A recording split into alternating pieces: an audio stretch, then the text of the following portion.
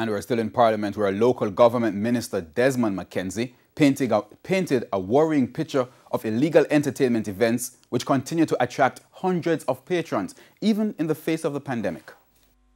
According to the local government minister, more than 300 events are being held on a weekly basis in violation of health and safety protocols.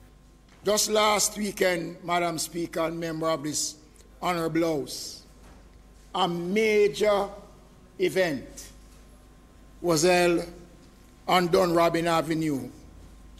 When the video was sent and the count of motor vehicles was done,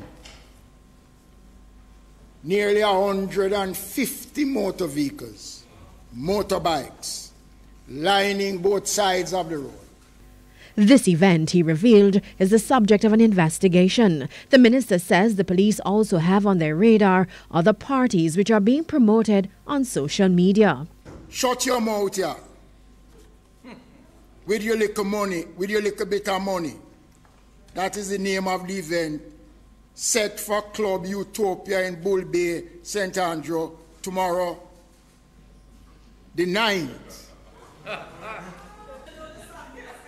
They are claiming on this flyer, Madam Speaker, and I'm telling you, this is a serious matter. On this flyer, the promoters have printed that this event is fully endorsed by the KSAC. Wow. He stressed the local authorities have not granted any permit for entertainment events in over 4 months. Promoters in Western Jamaica as well as the corporate area have also been violating the protocols. There is one in Negril that is set for the 24th of December.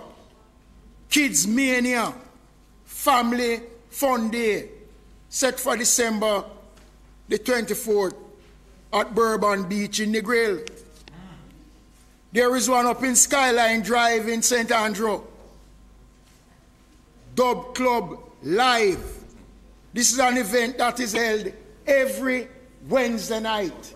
Mr. McKenzie also pointed to breaches uncovered at taverns and community bars. As for restaurants, these venues, registered as restaurants, they are now in fact operating as nightclubs.